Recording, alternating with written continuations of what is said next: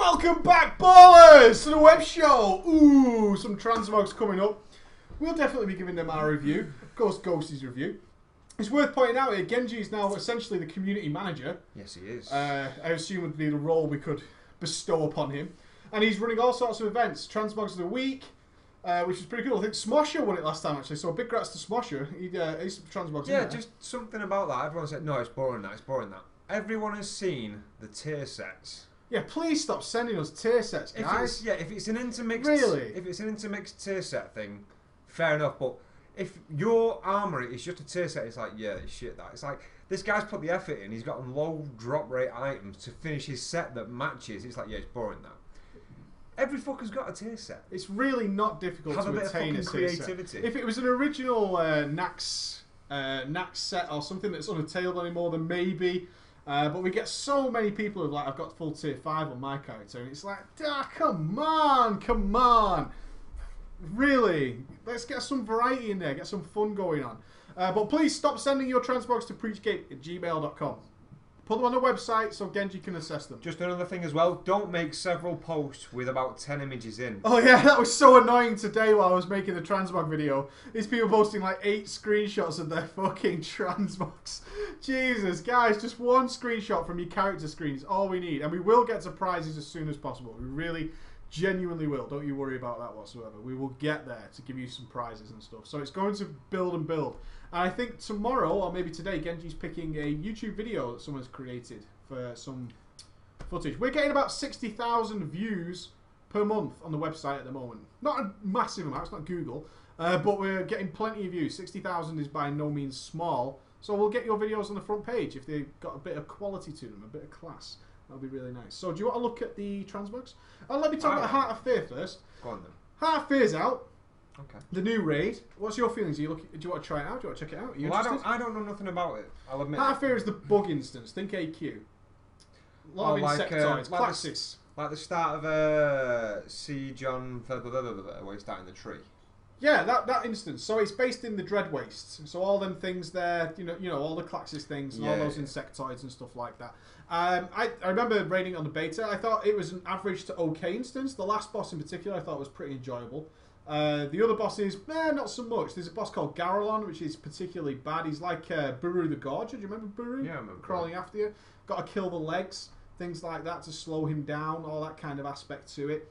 Very easy on normal.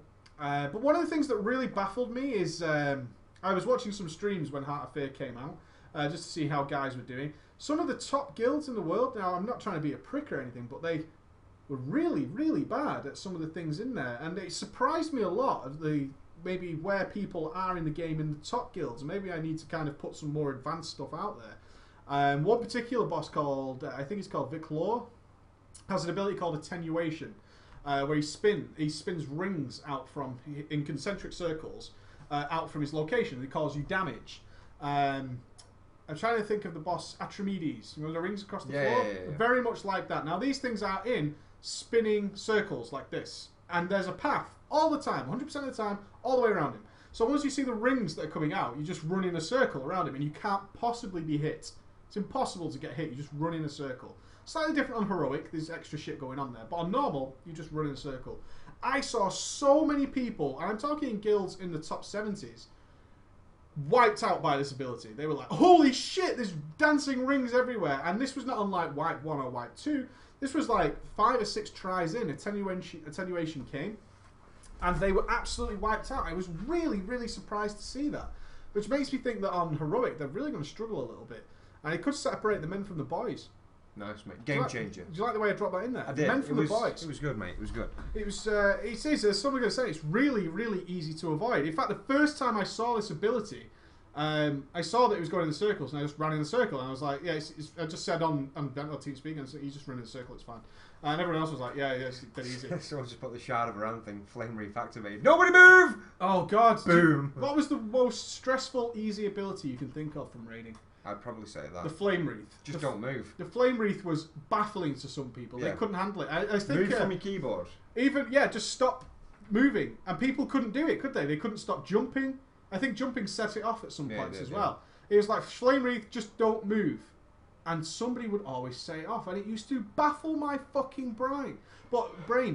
It used to really stress me out that people couldn't do that. I mean, towards the end of, I think it probably took all the way till the end of Burning Crusade till people were genuinely able to cope with Flame Wreath going on and just happening. It was one of those weird abilities, and it wasn't difficult. It wasn't like I could understand people failing on, say, Nether Spite.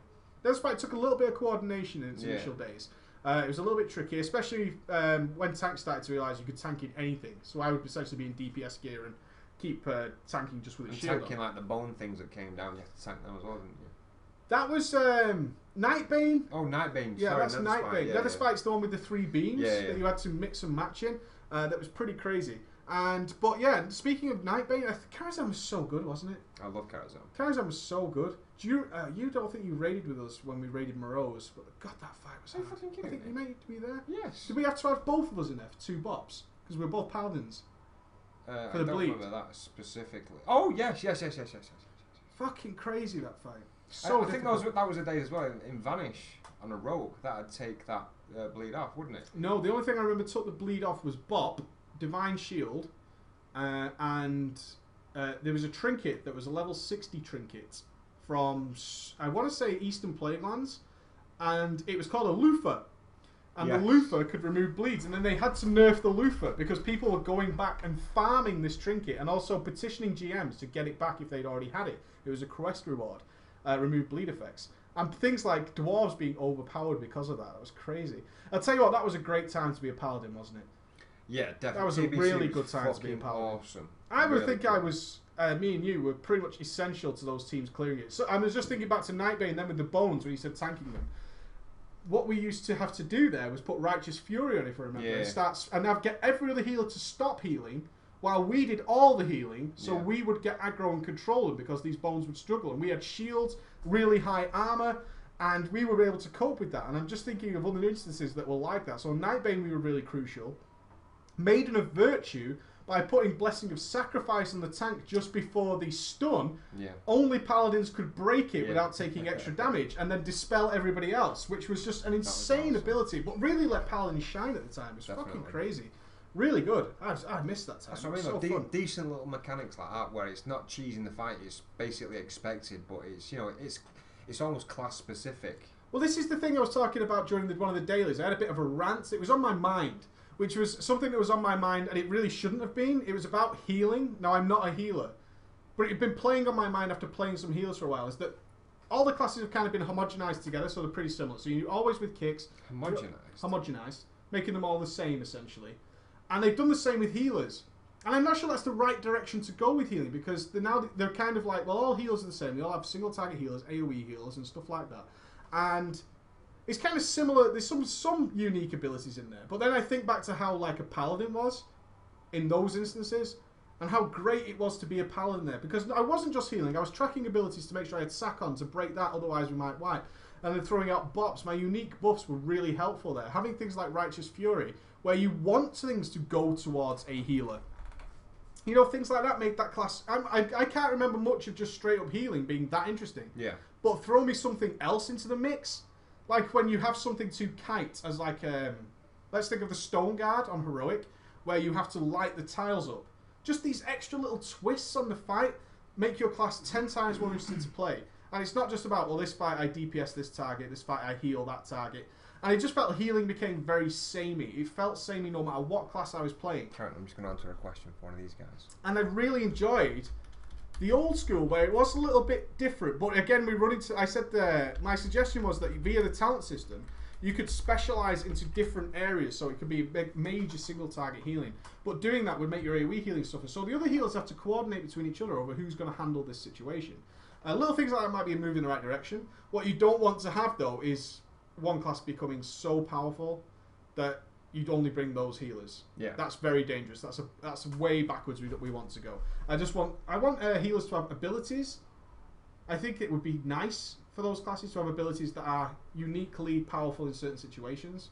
Of course, we're in a world of class stacking, but it's not something that needs to be hammered into place. It's something that needs to be crept forward slightly. And just I think that if that happened, healers would have a much more fulfilling role is the word I'm wanting to look for. Much more fulfilling than just keeping the health bars topped up. How quickly can we get down healers? Do you know what I mean? Yeah. How quickly can we reduce the healers here? That's what, that seems to be the theme of it. It's how quickly can we get the healers from X amount down to Y amount? Never nice to be in that situation is, if we get more healing gear, we're just going to lose one of our friends. Because healing communities and healing teams and guilds are a very close-knit group.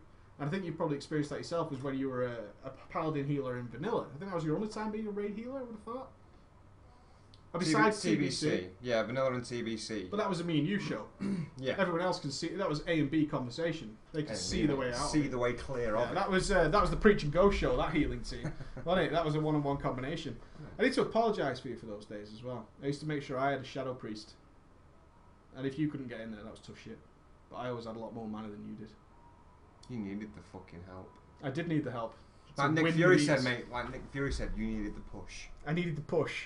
You were I pretty didn't good. need shit, mate. I was just like, there's your fucking heal, mate. Do you want fucking heal? He gets one first, and you get one now. You were very, very good at spinning plates. Very good at spinning plates. I do remember on a moment you shined for me, really, because I'd never raided with you, which was always, we wanted you there, obviously, because you're you. But I'd never raided with you, so I didn't know where you were in terms of playing. And then I think it was, what's that boss, that Hiking Molgo? Yeah. And you were the only guy in that raid who could keep the mage tank alive completely on your own with no help whatsoever. Everybody else tried it because we wanted two paladins healing everybody. Because if I gave me and you a shadow priest, we would heal everybody, no fucking problem. But when on Hiking Molgo, nobody could keep Nups was the mage. Even in his full stand gear, nobody could cope with that double fireball barrage when his shield fell. But you did. You had a whole system worked out. I fucking do. All fucking fight. No danger of him dying whatsoever when you were in that position. That was awesome. That was really cool. Say more good things about me. You were really good at tanking the things at Morrogrim when we went prot. Yeah, the fucking Murlocs, mate. Carry on. We had to go prot, didn't we? Say another thing. That was it. I've run out of things. Tell me I'm a snappy dresser. A snappy dresser. You're a very snappy dresser. A little bit of class. Nice. Nice, mate. Yeah. So a little bit of class. So hopefully the next web show, maybe we'll hear something about Heart of Fate. We've also got something planned for Christmas. Do we? Yeah, we talked about it last week. Some Christmas-themed stuff going on. Oh, yeah, we did. We do. And, of course, I now have less than 4 weeks to film The Way of the Warrior 2. You need to get PvP. I do need to PvP. So, on Sunday, I'm not going to promise anything, but on Sunday I'm likely to be streaming essentially all day PvPing, which should be good. Hopefully. I haven't done it for a while, but I've not PvP'd in Mop either, but I'm there. Well, on Sunday. Oh, you're looking after Ava, so maybe you can come. Well, there you go. Ava's got to sleep, mate. So we should Ball's be got to play. We should be PvPing a little bit there. I think I'll give it a go. Cool. So I'm going to try and time that for Sunday, about mid-afternoon. The fucking star guys like Rasty and that, they're all fucking got PvP gear as it is, so we'll get them in. And like Rasty just can't be killed, the prig. Yeah, if any fans are on, we'll fucking do it. We'll absolutely do it. You've unmodded Genji again. That always makes me sad. I haven't. How have I done it? Because you keep banning him, I think. No, I don't. Let me just let me do. There we go.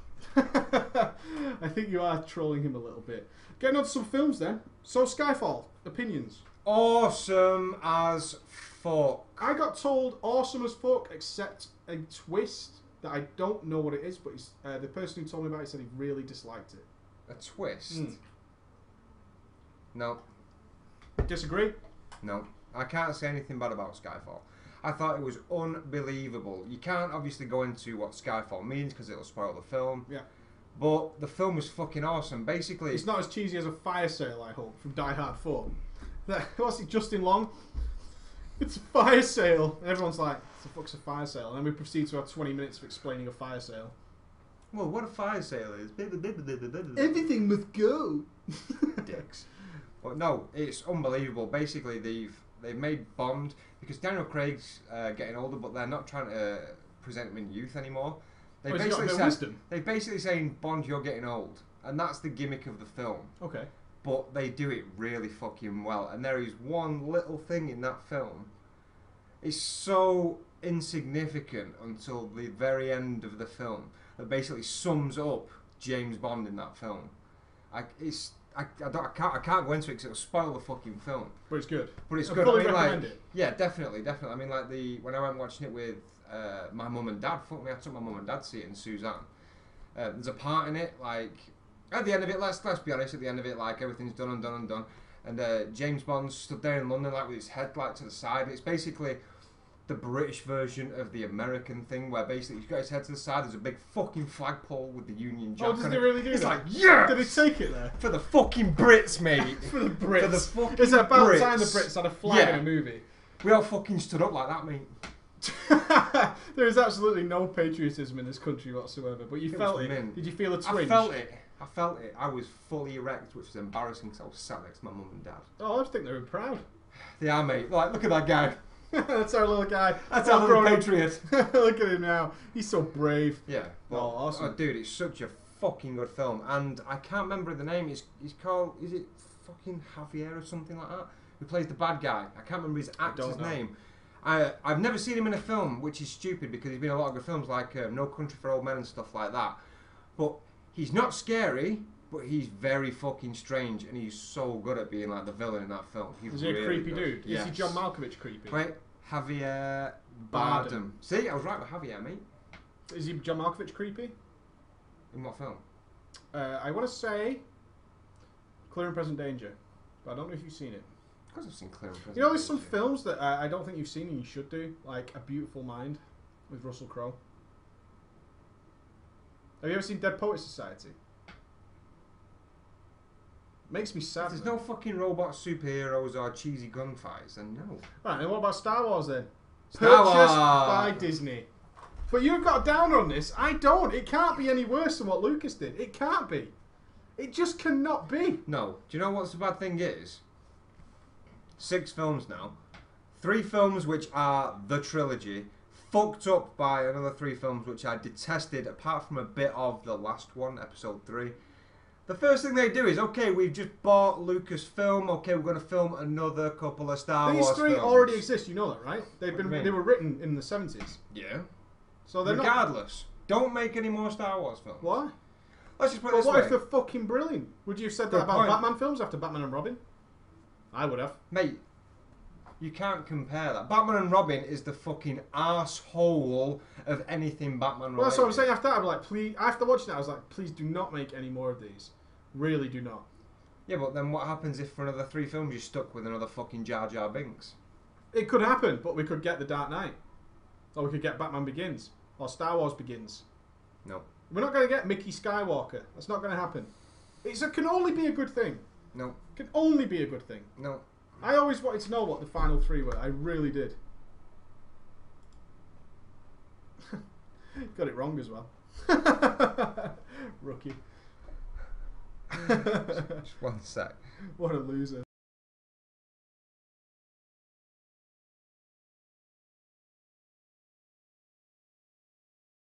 It's pretty far away. Okay. As you were. Pretty far away. Yeah, fucking, I'm really looking forward to it. I think it's going to be ace. What do you guys think? Do you think it's going to be fucking good? Jar Jar Binks is the shit.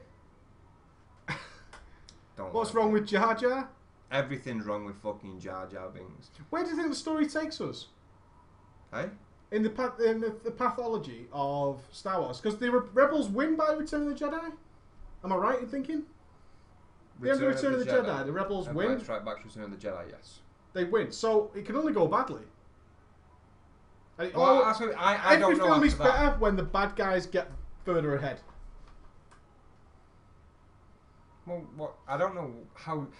It's got to be set after the time of this now, so it's going to be set a couple of years on. By then, there could have been multiple factions that have refaced this. I mean, people might know what the films are going to be, but I don't know that deep into Star Wars. I don't. But what do you predict is what I'm saying. I don't know. Because they can't have the good guys just getting better for 3 films. That can't happen. It's got to be the bad guys getting the upper hand again over the rebels. Yeah, but how? How? I don't know, but it's got to be like that. I mean, Yoda's toast. Tea cakes. Samuel L. God knows where he is. Is he dead? Is Windu toast? Of course he is. He gets fucking thrown out of the window after he's had his arm cut off. What a bitch. What a Loser, fucking mate. rookie bitch Samuel L. is. But it's going to be good. I mean, everyone says it's Disney, but... Disney made the Avengers. Well, they produced it. They didn't have much say in it, I don't think. Well, let's just hope that they have that amount of say in the Star Wars films. I don't know. But did you see Sony might be offloading Spider-Man? Sony's selling most of its entertainment division. They're doing it with all the fucking superhero films. I mean, I hate that. I mean, it's such a childish thought that I've got. But basically, I think our company should own the rights to a franchise. Well, that's just not the way the world works. Well, I know it's not. But if Marvel gets Spider-Man back, you're not happy about that? Of course I'm fucking happy about Well, that's what I mean. They're selling it off. And I think Marvel has the first option in the contract, is what people are saying. Is that Marvel has first choice refusal on buying it back. It wouldn't... Yeah, but surely that's not the case. Marvel do own Spider-Man. It's just they don't own the rights to make the films. Yeah, they're selling that, Sony. Marvel would have to give it to a company to make that film, though, wouldn't they? No, it's entirely Sony's discretion who they sell it to. Because they own it. It's theirs. Nothing to do with Marvel, but they have first refusal. What I'm saying is, Marvel wouldn't make the film, though, would they? If they had the rights, I'm pretty sure they wanted Spider-Man in the Avengers. Yeah, they should have had Wolverine in the Avengers. Wolverine was never an Avenger. I don't care. He's fucking. I don't care. I want to see it. I'm really not looking forward to the new Wolverine film. I don't know why. Why? I don't know. I think it's going to be a little bit pandering. Iron Man 3 trailer. Okay. Let's talk about the Iron Man 3 trailer. Awesome! 2013. Woo! Is it 2013? Yes, it is. April 28th, 2313. 2313, mate. 2013. It's a long wait. It is a good trailer. Iron Man fucking 3. What is in Extremis? The Extremis, mate! Because that's what it's about, right? Well, I get the idea that the suit's alive because the suit tries to hump Pepper. Well, there's a lot of fucking story arcs that they've included in the trailer. Spammed. Exactly. There's a lot of story arcs that they've put in the trailer. Like you see the Iron Patriot, which basically the Iron Patriot was built A, when Captain America was dead, and B, was built by Norman Osborn. What is it, the Iron Patriot? Basically, Norman Osborn. I don't fucking know how he gets hold of it, but basically all I know is it's when Captain America's dead, Norman Osborn basically gets an Iron Man armor and turns it into the Iron Patriot. So it's a tribute to, it's basically a War Machine recoloured like Captain America. Is it a suit that's worn or a suit that functions on its own? It's a suit that's worn. Okay. The Extremis is where there's basically this fucking nano technology. Okay. And the story is in the Extremis, Iron Man fights this guy who's got the Extremis in him, and he's fucking invincible. He fucks up Iron Man beyond all recognition. Is it a virus? It's like it's nanocells. Oh right, so he's got nanotechnology inside yes. it, and it's called the Extremis. It's called the Extremis. And then he fucks up Tony Stark beyond all recognition, and then basically the only thing that's going to keep him alive is if they give him the Extremis, which basically has the side effects where he is directly integrated into the Iron Man armor. That's why so he communicates it on a neural level. So he basically controls it when it's even not on his body and stuff like that. Now in the film where it shows the Iron Man armor roll over Pepper Potts, that could be remote control because I think the Mandarin takes control. Well, could that not be Tony dreaming about fucking Pepper? It could be. That's what I mean. Because I would be dreaming about fucking Pepper. Because Paltrow would get it. Yeah, they're putting in all this stuff. I tell you what else annoys me is, it's like the first time someone's seen someone not of the same race playing a character. Is he called Ben Kingsley? Who plays the Mandarin? Yeah. Oh, he's not Asian. Fuck him off. That's wrong. Okay. Nick Fury. There's one. The Kingpin. There's another one. Yeah, it was Michael Clark Duncan. Michael Clark Duncan, yeah. It's like, get over it. Just because someone's a different race doesn't mean that they can't play that character. I would fucking love to see the Kingpin done properly. I thought he was done good. Clark Duncan did it okay, but I still want to see it'd have to be done almost more CG. of a backstory, do you think? Oh, you mean that actually fucking huge? Yeah, I mean Michael Clark Duncan is a big fella. He's dead now, isn't he? Clark Duncan, didn't he die? Yeah, he did. Yeah, he died. Recently. But he's a big fucking fella, Clark Duncan. He's a big badass. But I think it needs to go to CG to really get exactly how big and badass this guy's supposed to be fucking cool. Yeah. So, what? Fucking miles away. Tryhards, man. Tryhards. You've got Manchester, right? Gold stars. So, I would really love to see probably up to a CG level. I mean, especially after they did with the Hulk. I mean, you can obviously tell it's CG, but it's nowhere near as bad as the Matrix 2. The Matrix CG is the worst fucking CG in the history of time. Do you know what's better CG than Matrix 2? Fucking Jurassic Park. Red Dwarf. Red Dwarf has better CG than fucking Matrix 2. It's terrible. It's the worst thing ever. Yeah. But a really solid Kingpin. But again, they need Spider-Man back, really. I mean, Daredevil, let's not talk about fucking... Has Ben Affleck ever been in a good film besides Good Will Hunting, where he played a retard? Armageddon. He was a retard in that film as well. That film was carried by Bruce Willis, Clark Duncan, Buscemi, Liv Tyler. Ben Affleck could have been shot right at the beginning of the film. I wouldn't have fucking cared. Jane Silent Bob. He plays himself. Yeah. And he's a dick. Yeah, it was the fucking bomb in Phantom Show. The Town? Isn't that the one where it's actually That's Casey fucking Affleck really plays good. Is it not Casey Affleck? No, plays no, the no, main no. role? The Town is awesome. I think Jeremy Renner's in The Town as well. It's a Jeremy Renner? fucking really good film, yeah. I watched SWAT again the other day. SWAT. It is a good Fucking film. love SWAT. SWAT is on my... I mean, one of the other PVG videos I want to do when we get time is top 5 films to watch while you're leveling. Oh, nice. Yeah. Because SWAT would be on my fucking list, man. Because that film is so funny all the way through. Demolition Man. Yeah, we can't have the same list. You put Demolition Man. I would have Demolition Man on my list all fucking day. You can have that though, but you can't have fucking SWAT. Affleck was the bomb in the Phantoms. That's what I said. It's the line from the film, mate. It's terrible. What does they call him? What do they call him in Role Models? You white, you Ben Affleck. Reindeer Games. Fuck you, Reindeer Games. Fuck you, Daredevil. Oh, terrible. I hate Ben Affleck. He's such a fucking cunt. He's like Hugh Grant. What a cunt. Yeah, but he's banged some fucking hot birds. And some hookers. So? Who hasn't? Divine, well, me. Divine, whatever. Yeah, no. But getting onto the Matrix as well. I think I told you a couple of times now that I almost cried at a trailer the other day, which really was a weird experience because sometimes I cry at stuff if I'm really into a story. I love my stories. Like a good story really gets me. That's why I love films so much. I really like take into the story, and if I find it believable, I really get into it. And I don't know what the story is this film, but it's Cloud Atlas. I've never read the novel, so I have no idea what this film's about. I don't know whether it was just the music, which is really, really good. The music is quality for the trailer, or it was just Tom Hanks' voiceover. But by the end of that, I was almost in fucking tears. Does Tom Hanks do a Morgan Freeman? He's not quite Freeman. He's not quite a Morgan, but he's almost there. That's the thing. He's almost there. It's so... I don't know. I don't even know what this film's about, but the music combined with that voiceover, I was like... I couldn't tell you what the fuck the world was about at all. I couldn't tell you what anything goes on in that film at all. All I know is it takes place in different timelines with different people who are the same person, like Tom Hanks in different lifetimes. So it's like what Tom Hanks was in the Victorian age, and then his life force like is in the modern era as well, and in the future. And he keeps bumping into the same people who are doing the same thing. It looks weird. It looks fucking weird.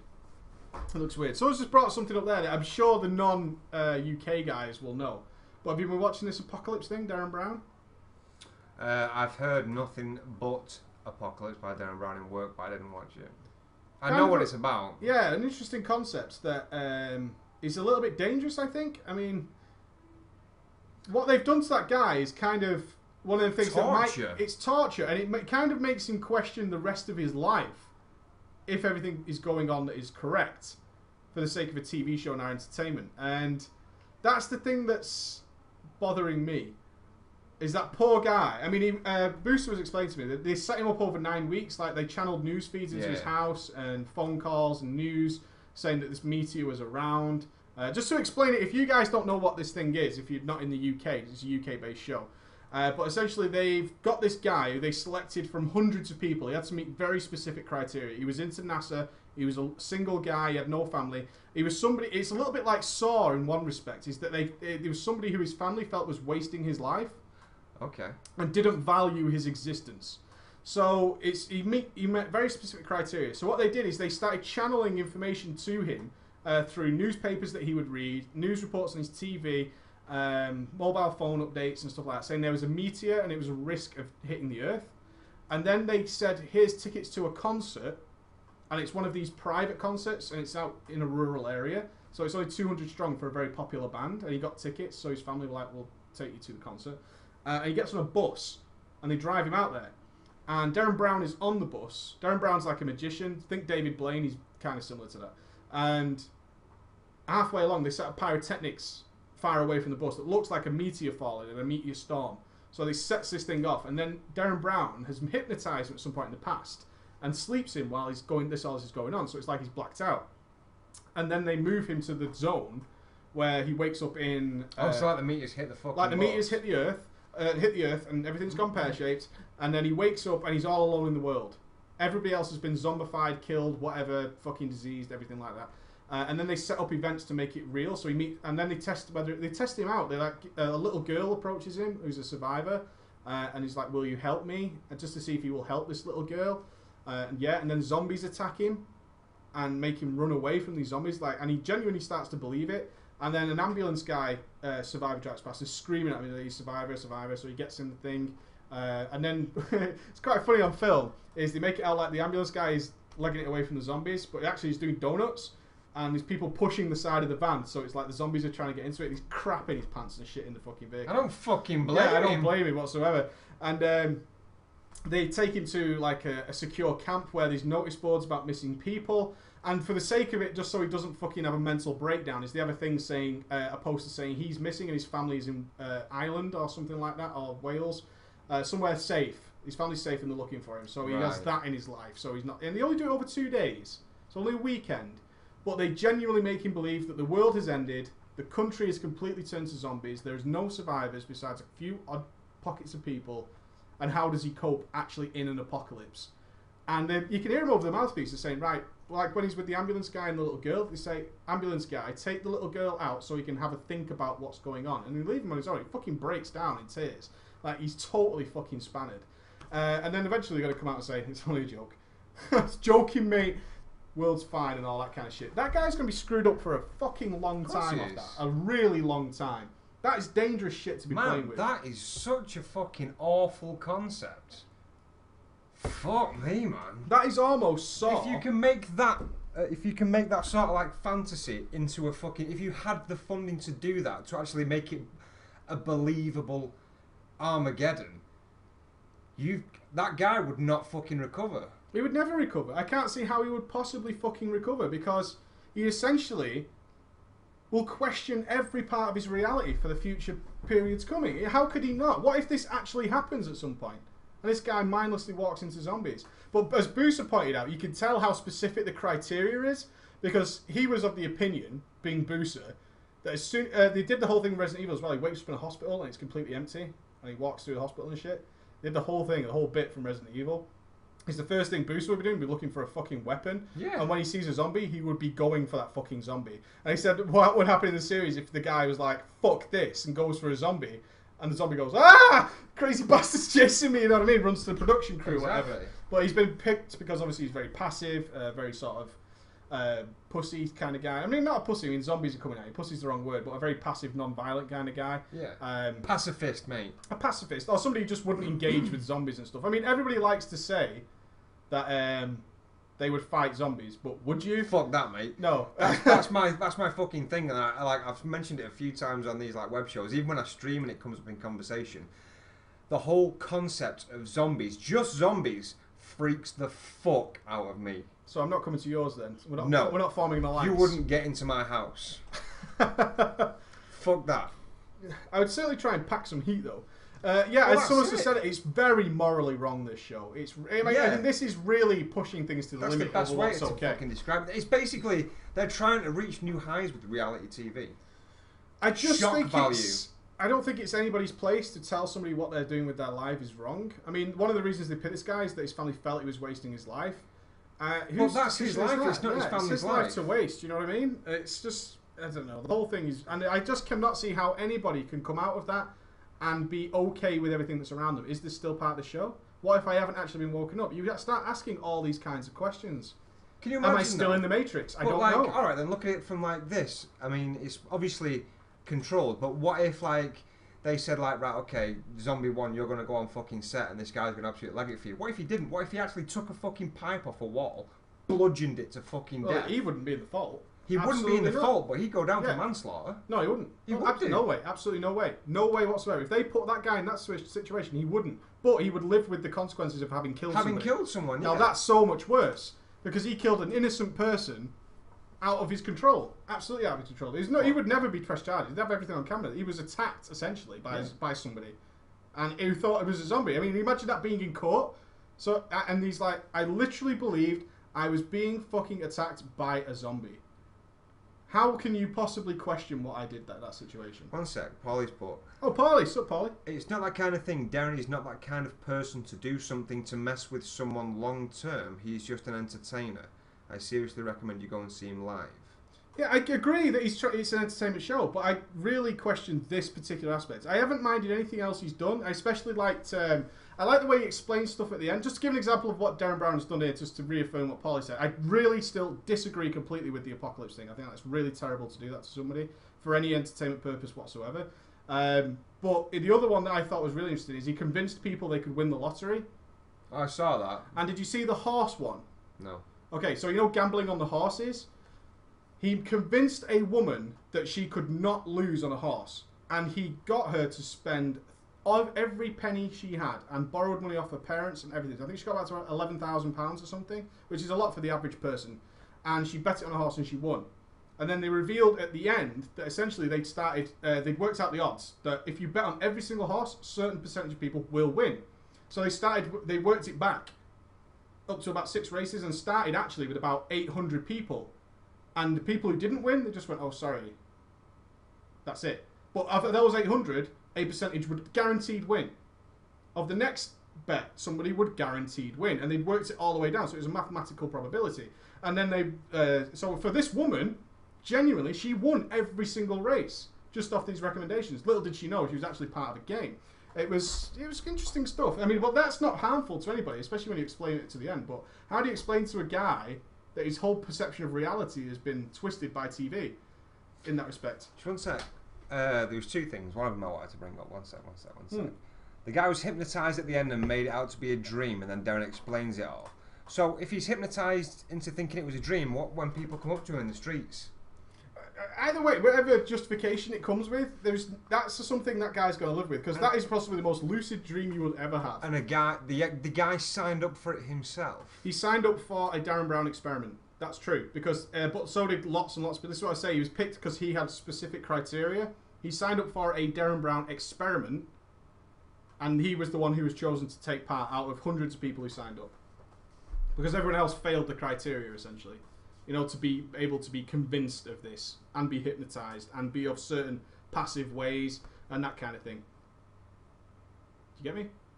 Oh yeah, I get you. I still think it's fucked on that, man. I mean, like, you can do all the psychology tests in the fucking world, but there's a certain percentage of anomalies where, what if that did happen? What if he went on a fucking rampage? Do you know what I mean?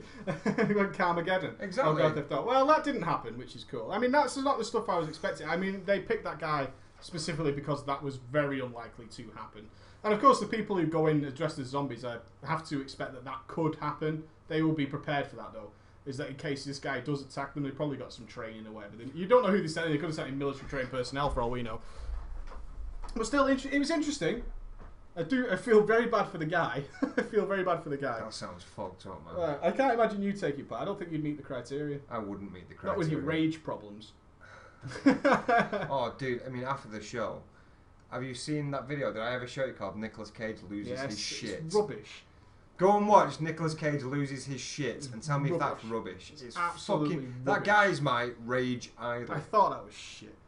I really did. You're watching a different video, mate. I'm not watching a different video whatsoever. I thought that was fucking garbage. Absolute fucking garbage. You're a dick. Really, as bad as your 90s collection that you're playing over the stream. How dare you? When I fucking stream and there's a guy, I can't pronounce his fucking name again, but he sends me links to like hour-long 90s dance music. But it's an hour-long playlist of when you're playing away and a song comes on that you haven't heard for and you don't even think about it. It's like, I fucking love this song. Child of you're the playing 90s. away, it's so good. Right, I think we'll take our final break, and then we've got the transmogs coming up in part 3, my friends. Yes. And then we'll finish off with some Q&A and all that kind of stuff. So your transmog competition is coming up very shortly. 90s on the stream is fucking mint. 90s on the stream is fucking cool. We're so blue. I don't like sitting here. We're far too blue. We'll be back.